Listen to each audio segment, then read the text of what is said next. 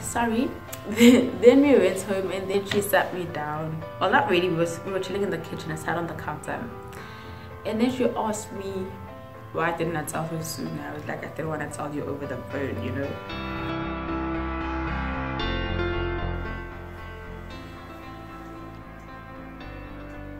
Oh, this is so nice.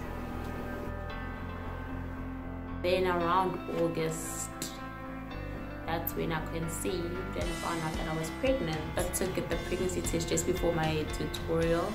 I went back for the scan and then I had an ultrasound, and on the screen there was like this fetus thing. I think it was like this big.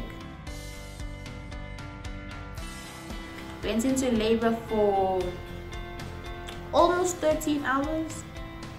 Yeah, but I didn't really feel the labor pains until the 4th hour into labor, because apparently I was having contractions the whole time but didn't feel them. So yeah, at around 6:20, according to mom, I don't remember this, around 6:20, that's when I actually started pushing.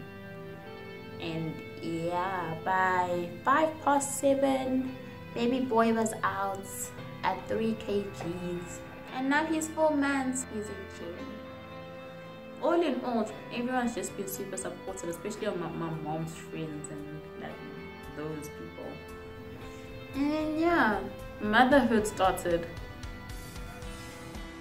And my mom was super excited about the baby. She was ready to buy stuff, but you can't really buy baby stuff until maybe a month before the actual birth. While I was at home though, I could do some of my work. I submitted a few of my essays via email. So it was hard to balance all of that out, but I somehow, some way managed. So that's my story.